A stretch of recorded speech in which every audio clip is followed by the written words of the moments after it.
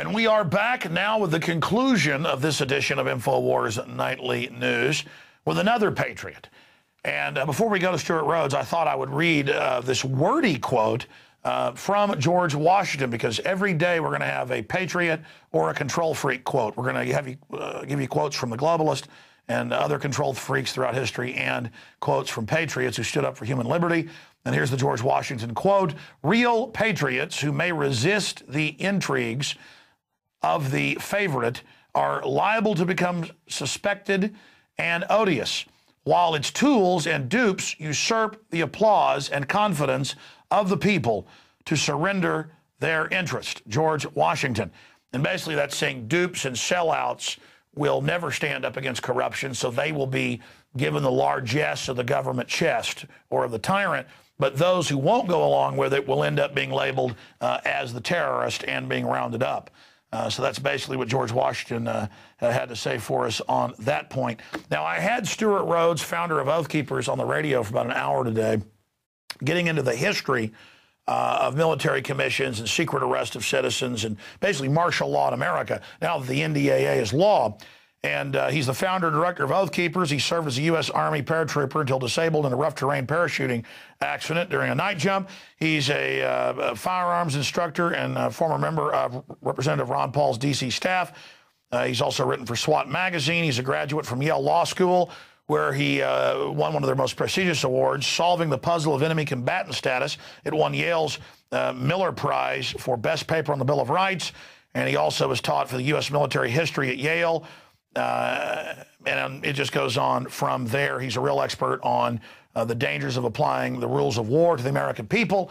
And he joins us to condense the history of where our republic has come from and where it's going. The same problems we face today we've been through before. And the tyrants are pretty lazy. They just rewrite old stuff that's already been overturned. And then I wanted him to basically have a call to the police and military to choose who they will serve, because the NDAA, though we fought it, has really done something good. It's a silver lining. And that is, it's really proven for everybody that we do have a criminal government at the top and that they really are tyrants. And it's woken a lot of people up. So the wheat is being separated from the chaff. Stuart with oathkeepers.org, great to have you here with us. You've got the floor, my friend, for the next 20 minutes. Tell us where we stand. Well, the bottom line is what's happening to us right now is exactly what happened to the founding fathers that compelled them to take up arms in defense of their traditional rights as Englishmen and also in defense of their natural rights as human beings. And the exact same causes and grievances that they suffered, we are suffering now. Among those listed in our Declaration of Independence were denial of jury trial and the attempt to make the military superior to the civil power, and also the claimed power to whisk a colonist overseas to be tried in England rather than in front of a jury of their peers in the colonies. And one more charge against the king was that he was attempting to subject them to a jurisdiction foreign to their constitution.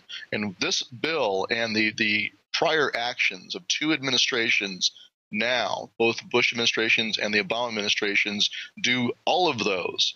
The claim is that the powers of the commander-in-chief during wartime apply not just to a foreign enemy, but also apply to Americans, and that Americans can be treated exactly the same as a goat herder in Iraq. If a goat herder in Iraq is accused of stealing a neighbor's goat, well, he'll get a normal Iraqi trial. But if the U.S. military thinks he's a member of the resistance, then they will just pick him up. Or if they think he's supporting the resistance, they'll just pick him up and put him into military jurisdiction, and he'll wind up in Guantanamo. And the claim is that they can do the exact same thing here at home. Our Constitution, from the very beginning, has had a sharp line of separation between what can be done to a foreign enemy and what can be done to an American citizen. An Iraqi cannot be accused of treason because they don't owe any loyalties to the United States. A U.S. citizen or lawful resident, on the other hand, can be accused of treason because we do owe loyalty to the United States. And that's exactly what's supposed to be done with an American who's accused of making war against the United States or aiding its enemy. As the Article 3, Section 3 treason clause in the Constitution plainly states it defines treason as consisting only in levying war against the United States or adhering to their enemies, giving them aid and comfort. And it says no person shall be convicted of treason unless on the testimony of two witnesses to the same overt act or on confession in open court. So there are extra protections. There's requirement for two witnesses, not just one, and not secret evidence or secret witnesses, two witnesses, and or confession in open court, because the founders had experienced denial of jury trial. Parliament had passed laws that stripped away jury trial in certain cases. They had passed laws to expand the jurisdiction of the admiralty courts, which were their military tribunals back then. So they had suffered those abuses. And to prevent that from ever happening again, Article 3, Section 2 mandates that all crimes must be tried by jury, and then Article 3, Section 3 defines the crime of treason and tells you exactly what must be done, and it provides additional procedural protections. And this is what's being violated right now by the president and also by Congress and also by the courts. The U.S. Supreme Court, unfortunately, in 1942, threw the Bill of Rights in the trash can and authorized military trial of a U.S. citizen. That is the precedent they've grabbed a hold of now and are using today. And the modern Supreme Court in 2004, in the Hamdi case, the case of a U.S. citizen being detained, reaffirmed and grabbed that old World War II precedent. It's totally illegitimate. It directly violates the treason clause, and it violates the rest of the Bill of Rights, the 4th, 5th, 6th Amendments. You have a right to a grand jury indictment. You have a right to a jury trial in the state in which the crime is alleged to have been committed. And Justice Scalia, in his dissent in Hamdi, is spot on. He said, this is ridiculous. You're directly violating the treason clause. You're violating the Constitution. What you're doing is not under the Constitution. It's illegitimate, and that's why he dissented. And so what's going on right now is that everything the founders put in place, everything your forefathers bled and fought and died for, and everything they put in the Bill of Rights to make sure that the government could not escape the chains of the Constitution, that's all being turned on its head, as though we were in Nazi Germany or Stalinist Russia. The same thing our forefathers fought against, fascism, is now on our shores and being imposed upon us by domestic enemies of our Constitution. And the message to all the military out there is that, just like I did when I served as a young paratrooper, whatever your branch is, when you swore that oath to support and defend the Constitution, it was against all enemies, foreign and domestic. And the founders put that requirement of that oath in the Constitution itself in Article 6. They mandated that you must take an oath, and everyone must take an oath. Every person in the branch in the government takes an oath. Unfortunately, all three branches now have directly violated their oath. They are oath breakers. They're violating the Constitution. And frankly, what they're doing is treason against the Constitution, because they are making war on the American people. There is no power. Nowhere in the Constitution is Congress given the authority and the power to declare war on the American people or to wage war on the American people. And quite the opposite. There's a separation between what can be done to a foreign enemy and what can be done to us. That is now being torn down. You must defend it. This is your test. If you do not stand up and defend the Constitution, if you do not refuse any such orders and be prepared to defend the rights of the people, if you don't do that, then what you will have become is an oath breaker and a traitor to your country. And God have mercy on your soul, because an oath is a sacred obligation under God that you will do as you said you would. It's a promise. And everything your forefathers fought and died for will have been destroyed. I know a World War II veteran who's 101st Airborne. He fought at the Battle of the Bulge. He's 91 years old. And I talked to him the other day, and he is angry at the fact that everything he fought against, that he went overseas along with his brothers to go fight against fascism, and now he sees it happening here. And so if you let this come to America and you let it happen on your watch, then you might as well go down to Arlington and spit on the graves of every war dead in this country's history from 1775 on. will have been for nothing if you let this happen. So you have to do what you swore you would do. You have to defend the Constitution against all enemies, foreign and domestic. You have to have the same courage you would have in combat. You're willing to go and fight and die, like I was when I served, and as I still am right now as a veteran. You have to have the same dedication and willingness to give your life in defense of the Constitution as you would in defense of your buddies in combat. It's the same thing. And as a veteran, I got to tell you that you will not just slide into the Fourth Reich, because us veterans will not let that happen. We will resist, and if it comes to it, we will fight. We will exhaust, like our forefathers, we will exhaust all peaceful remedies to defend our rights. But if pushed up against the wall in the same way the founders were, with a long train of abuses, which is what's happening now, we will fight also. And so that's our message from the veterans to the current serving, is that you will have to kill us all. There are 25 million veterans in this country, and if you violate your oath and attempt to detain American citizens or apply the laws of war, including just killing us, if you try to do that, we will fight. Stuart, you'll have to kill us all.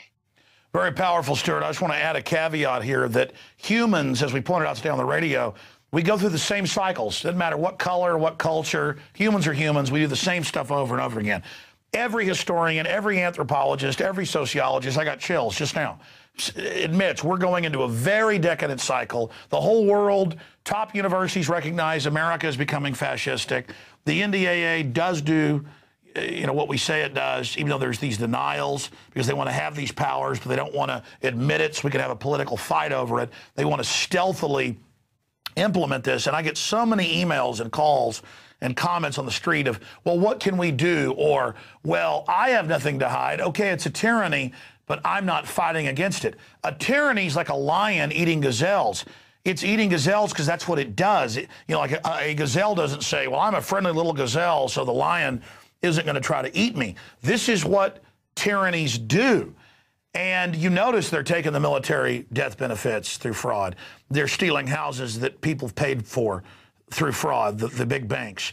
The government's caught laundering drug money and shipping drugs in and shipping guns into Mexico to blame the Second Amendment. And the proofs of it, of the corruption, it's luminous. Special interests came in, took over the government, and are doing whatever they want. That's tyranny. And we have let it happen. And now we're so far down the line, the criminals know we're waking up, so they're trying to pass laws to declare people that are standing up for freedom and common sense and due process as the terrorist. And we have all their training manuals. So people have to understand, tyrannies will reduce us to despotism. They will reduce us to poverty like a third world country, because that's the nature of what these people do. And their fruits are bondage and servitude and pain and poverty. And we've got to turn this around now. And I'd like you to speak to the point, to get your perspective and see if you agree, that we fought NDAA, but as you and others have pointed out, they were already implementing this stuff. Now, the fact that it's so naked is really sending out a clarion call. And a lot of people who are on the fence, I'm heartened to see, aren't groveling in fear. They're seeing the illegitimacy of this. They're seeing the enemy fly their Jolly Roger openly. It's piratical. It's openly criminal. And so now the choice is so clear. That's right. The choice is in front of you. It's so plain, and it is building on what two administrations have already claimed and have already done. President Bush detained 2 American citizens as unlawful combatants. Obama has done it even better by killing American citizens, and their claim is they can do that at will to any American. And just by designating you on their say-so alone as an unlawful combatant, now you're in the military system. You want to challenge that designation, it'll be a military judge that will determine your status. And that's what the NDAA says in Section 1024. It says that determinations of status shall be done by a military judge, not a grand jury, not a jury of your peers in front of a civilian court, but a military judge. That's totally illegitimate. So it's in your face that the time is right now. You do not have the option of deferring to some future point your decision. You need to decide right now which side you're on. Either you're on the side of liberty for which this country was founded. The whole point of America is freedom. As our Declaration of Independence says, the only justifiable purpose for government is to secure our natural God-given rights to life, liberty, and the pursuit of happiness. And whensoever any government violates those ends, it becomes illegitimate and we have a right to throw it off. And that's why our founders rebelled. And so we're in the same position now. We have a very narrow window of opportunity to fix this by peaceful political means, through nullification as individuals, as towns, counties, and states, and also by the military nullifying. Sheriff's departments and military must nullify and refuse.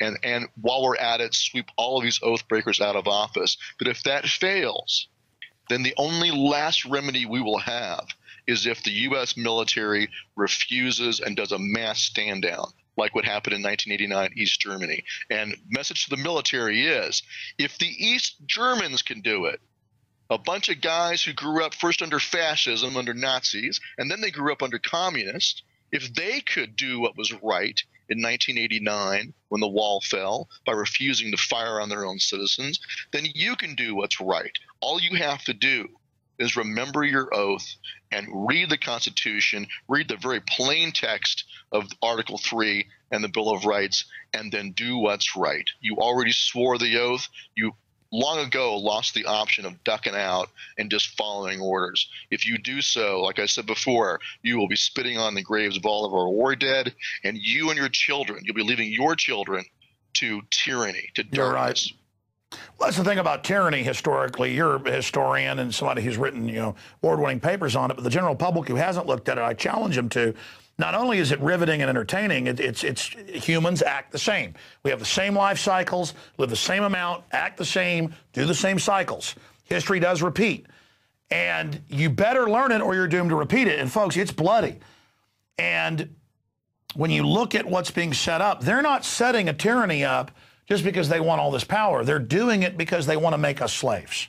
They're doing it because they enjoy it. And, you look at the East Germans, they had lived under absolute war and such tyranny that it was so austere and so Spartan, they were clear-minded and started to see what was happening. As, the East German former officer was part of the stand down, the colonel you helped us get on, pointed out, they went from absolute tyranny at the end of World War II to people slowly demanding rights. He says America's going from incredible liberty sliding in the opposite direction. And so we've got the entertainment, the football games, the hot wings, all of this wrapping paper that makes it look sparkly and nice, but under it is classical tyranny, whereas they were so Spartan they could really see it. And I think that's the disadvantage we've got, is that the mind control now used in America is so sophisticated. How do you break through that, Stuart, A?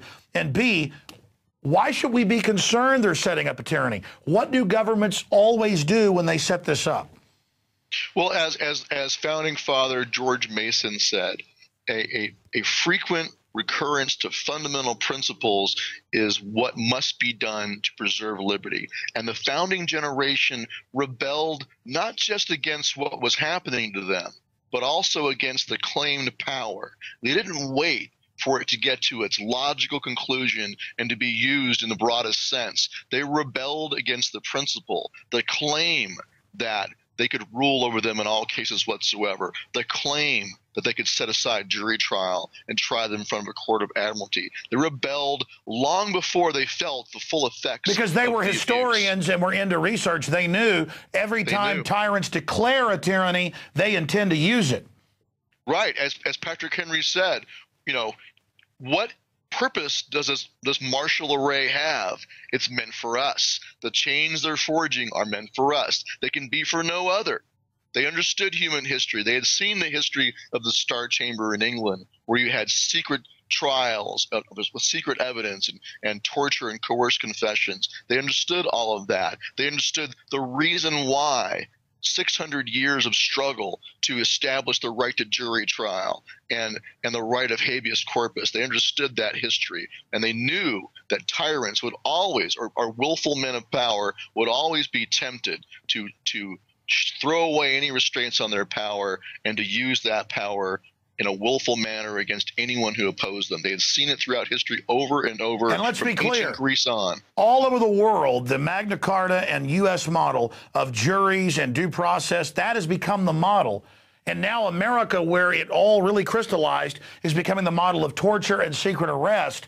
I mean, it is a total reversal of what we stand for. I mean, the Bill of Rights, Constitution, Declaration of Independence, common law is the republic, is what made us different. Not perfect, but because we never implemented it fully, but better than all the others. And whereas other parts of the world are moving towards liberty, we are plunging like a falling star into the black hole abyss of despotism. How do we reverse it? Well, just by realizing that we are the defenders of Western civilization, and our Bill of Rights is the crown jewel of our republic, and it is the cornerstone of our republic, and it's the high water mark of Western civilization. If you let it fall, then Western civilization will fall, because that's what defines the West, is individual liberty, is restraint on power, and all the struggle over thousands of years will be snuffed out. We back into blackness, like during the Dark Ages. So we have to stand and defend it. You're defending the West. Al-Qaeda cannot destroy the United States. Radical Islamicism cannot destroy the United States. Only we can destroy ourselves from the inside out, and that's what's happening. We are going down the same road the Germans went down. The Nazis scared them with the fear of terrorists, with communist terrorism, the Reichstag fire, and that's how they got the German people to sacrifice their liberty on the altar of security. So we Americans will be different, because there are Americans who will not be willing to do that. Exactly. Sacrifice. Anybody that comes to you and says there's a physical threat, give your rights up, they're obviously the author of the terror, or they're the ones using it. That's the definition of terrorism, is threatening something for political or economic gain. And I watch these politicians invoke fear, and the crowds hiss and get into being scared. How do we go from land of the free, home of the brave, to just this religion of fear? It's so ridiculous. I mean, it is so alien. It is so disgusting, Stuart. I want to ask you about the tens of thousands of police and military you talk to. I tend to criticize police as we see the examples of abuse magnified, and I understand that is a minority, but the system is trying to encourage that. But especially with military, though, to say that the awakening is at warp speed or hyperbolic or exponential is putting it lightly. Again, if you go back 10, 12 years ago, I was very negative about where we were going. So I'm not a cheerleader here. I am seeing explosive awakening, but there's a danger. The system is aware of that. Just look at Ron Paul. We never even got into him today. The system throws everything they've got now, and it still can't stop somebody. That's the barometer for them. And so break down, how fast is the awakening you're seeing, or do you disagree and say it's not happening this fast? And how is Ron Paul a bellwether or weather vane or barometer of that? Well, I think we have two great weapons in our hands.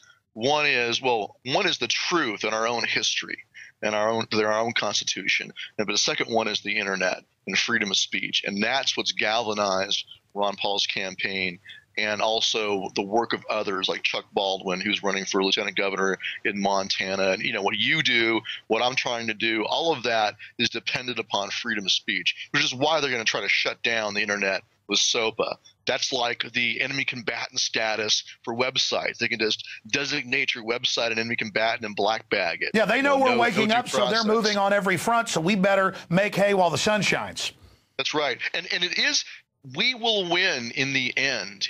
Provided we have enough time, the truth will prevail. We will win, and they know that. And that's why they want to shut down the internet, because we are reaching the troops, whether they like it or not. We are reaching the police officers, and we are reaching our fellow citizens, and we are waking them up. And like I said from the very beginning of Oath Keepers, I know from my own personal experience in the military that those who serve do have honor and courage. But what's happening is the powers that be are relying on them being ignorant, not teaching them what they should know, their own history. We all went through public schools. We weren't taught our history. They rely and use that ignorance, and then they twist it and turn it and try to tell you this is all lawful. This is all okay. that, oh yeah, this is what you always do with enemies in wartime, and including U.S. citizens, which is total nonsense. So they're trying to get you to believe a lie, a great lie. And so what you have to do is just open your eyes and see the truth. Go read the Constitution, read what the founders fought against, read what they said when they founded this country, when they founded the Declaration of Independence, when they wrote the Articles of Confederation and the Constitution. Read what they were doing and why they did it. And when you do that, once your eyes are opened, you will not be fooled. And I do have confidence in you to have the courage to do what's right. I know you got courage. Once you know what's right, use that courage and stand on your oath. You have an obligation to do what's right. You're right. Once you know what it is. But unfortunately, it has been pointed out that moral courage is rarer than physical courage to go against the peer pressure. But I see that peer pressure cracking right now. I think it's important, again, to go back to where I started, though, Stuart, and I want you to close on this and make any other points that you'd like to the millions of folks in the aggregate that will end up watching and listening to this. When you look at the landscape, you look at history. That's why those of us that study history are so horrified. People need to understand there's not really a choice. I mean, there's the illusionary choice, that this mirage that you can go along with the system or you can stand for freedom. And the system sells the idea that standing for freedom is the dangerous course. But if you look at history, going with the tyrants is the absolute dangerous course. People say, Alex, you've got so much courage to do what you do, and or you could have sold out and all this stuff. Sell out to something that's so destructive? I mean, this is a nasty tyranny. It's only going to get progressively worse. It's like selling out and not cutting out cancer. It's going to be hard to go get the cancer cut out. It's going to be a lot harder to die from it. And as people need to understand, there's not really a choice. I mean, if you study history and know this stuff like Stuart and I do, or Ron Paul does, and we're not that smart of guys, we just learned about real important stuff and started researching it. Anybody can learn about this. It's history. It's who we are. It's the human struggle. It's the human condition since day one, since 0 hour. And every day is 0 hour. And we're here now, and there's no choice. You've got to choose freedom. The New World Order is real. The tyranny, all of it's now in your face. We've got to jump on these people because despite all their fiat money and all their derivatives and all their media whores, we didn't mind being ridiculed 30, 40, 50 years ago, 10 years ago. We warned people. We knew the globalist program.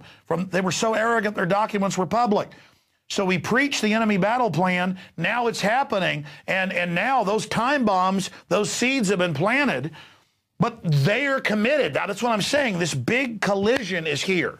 This great time is now here. We're in the fight because people were willing to be imprisoned and killed and tortured and set up. 40 years ago, if you talked about this, they would kill you in many cases because they were scared of the info ever getting out. Now it's out. They're trying to just manage it.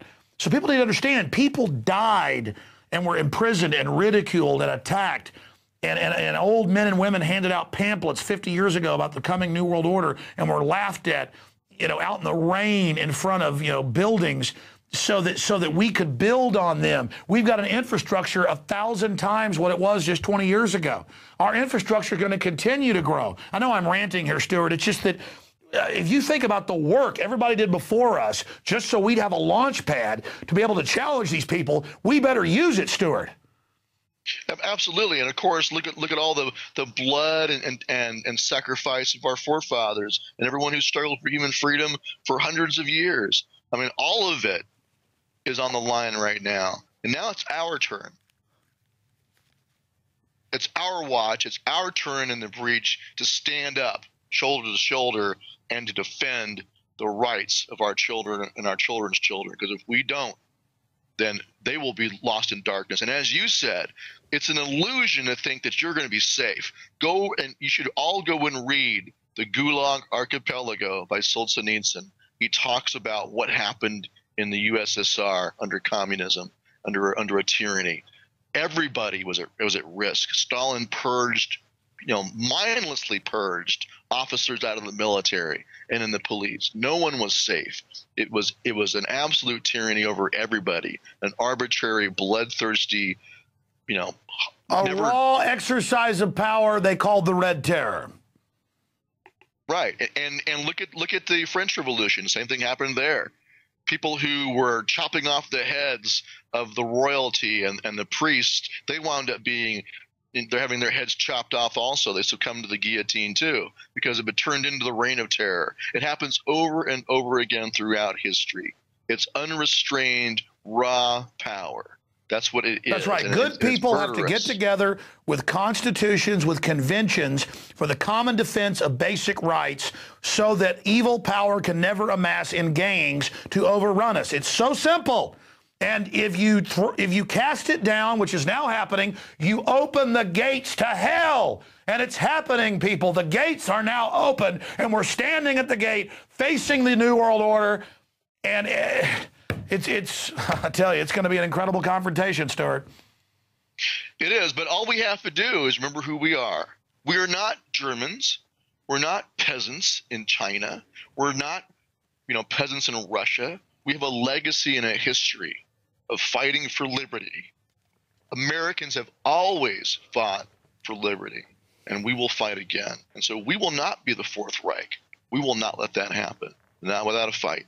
So once again, choose now who you serve. You'll either be on the side of we the people, or you'll be a traitor on the other side, like the loyalists, like the redcoats that our forefathers fought against, and we will treat you the same. I think of Patrick Henry. The war has already begun, and if you want to live in denial, may your chains sit lightly upon you. May you forget that we were your countrymen. But I mean, the evil they faced was militarily powerful and corrupt, and the greatest military the world had ever seen. But the evil we face, the redcoats just wanted to make you a slave. This New World Order with their eugenics and the rest of it, it is just such a nasty group of people, and they're so much weaker spiritually even than the redcoats. I mean, it is a pathetic enemy, Stuart, and to watch them perch upon us is nauseating. Well, look at Lindsey Graham sitting there, Mr. Pasty-faced, pencil-neck lawyer in the Senate, talking about, to an American citizen, if you want your lawyer, we're going to tell you to shut up. You're an enemy combatant. You don't get a lawyer. He's not going to come black bag me. He's going to send one of you guys, somebody in the current serving military or police, because Lindsey Graham doesn't have the guts to do it. So don't be his tool. Make him come do it himself. Step aside. When the time comes, and if we are forced to fight for our freedom, all we ask is that you simply step aside, open up a can of beer, have a seat, and watch the show, because the veterans of this country and the patriots of this country will take care of business if that's what we have to do. All you got to do is stand down. Well, when people are overthrowing the entire Bill of Rights and Constitution, Stuart, over the years I've always called for peace and the info war. But, I cannot deny the truth of what you're saying, that as things escalate, you have to tell, look, in closing, Americans bought 3 million guns in December, over 1.5 million background checks, on average over 2.1 guns sold per background check. And they had a survey out in USA Today. They said, why are you buying guns? And they said, we don't trust the government, civil unrest, collapse. I mean, shouldn't that be a message to the system? I mean, do they really think, after all the work we've done and the history of America and all of it going back, that this is going to be a cakewalk? Yeah, I think they do, because they've mistaken our love of peace and our lawfulness. They mistake that for weakness, and every enemy we ever faced has underestimated us. The British officers thought Americans would not fight. They joked about being able to take, one battalion of grenadiers and gild half the males in America, going up and down the coast.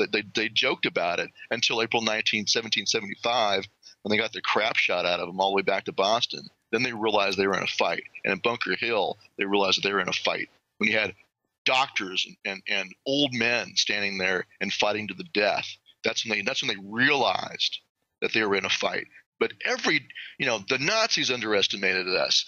Tojo and Imperial Japan underestimated us. They all thought Americans were weak. We always proved them wrong, and we will again. And so one last thing I want to say to the military is our dream would be a mass stand down. You just simply stand down like the East Germans did in 1989. But if God forbid, if elements of our military do apply force under the laws of war to the American people and do start blackbagging Americans, there's going to be a fight, and then the people in the military will have to choose which side they're going to fight on. Just like our militias back then in 1775 had to choose which side. Some were loyalists, some and loyal to the crown. But folks have also got to be smart, Stuart. They're going to stage false flags and stuff to blame it on us to try to get people all organized. That's why they hate it that we're exposing their false flags, because we take that tool away from them. Stuart, amazing. Thank you so much for your great work. Give us 1 minute on Ron Paul's rise and getting behind Ron Paul. Well, like I said earlier today, I work for the man. In the position we're in right now, there is nobody else who is going to stand up and say, and refuse to use these powers as commander-in-chief. He's the only commander-in-chief who will honor his oath. Obama has already shown that he will desecrate his oath. He doesn't care about it. He's already violated the Constitution grossly. Nobody else who's running for office has the integrity or the track record of standing up and defending the Constitution. And so if you want to preserve this republic, he's your only choice as far as for president. Isn't it amazing at this key crossroads that Jefferson reincarnated, figuratively, would be standing right there for us to choose him? And of course, he's old like the Republic as well. I mean, all the archetypes are there. It's like science fiction. I mean, here we are, and this archetype, the elderly but omnibudsman, wise Gandalf, the Jeffersonian spirit is right there waiting for us, never compromising, never wavering. Would we choose him? I mean, it's right there. It's very providential. Well, it's also a test of us. I mean, it's a sad sight to see that because of the fear of radical Islam, so many conservatives are rejecting Congressman Paul. I mean, I'm speaking as an individual. Oath Keepers did not endorse candidates, but I can't. My conscience insists that I speak out as an individual and say that if you reject him, you will have missed a huge opportunity to solve this in a peaceful way, in a constitutional manner, in a lawful manner, without the American people being forced to fight a revolution. So this is the time to only vote for an oath keeper. If you don't vote for someone who's going to keep their oath, if you vote for an oath breaker, that makes you an oath breaker. So that's how I see it. I agree, and I would just close with, he wins by running, though. Look, this has got to be a nightmare for the globalists. All these issues in the Fed, all of it, and an illustration of how many Americans do know the score. Look at how Ron Paul has grown exponentially. And again, as he's pointed out, as he said last night, he said, we're getting liberty out to people. This is about an idea that is transcendent. He understands that. It's a huge victory. Ron Paul's success so far is like a Trenton victory. I mean, it is off the charts. Stuart Rhodes, oathkeepers.org. Thank you so much. Thank you.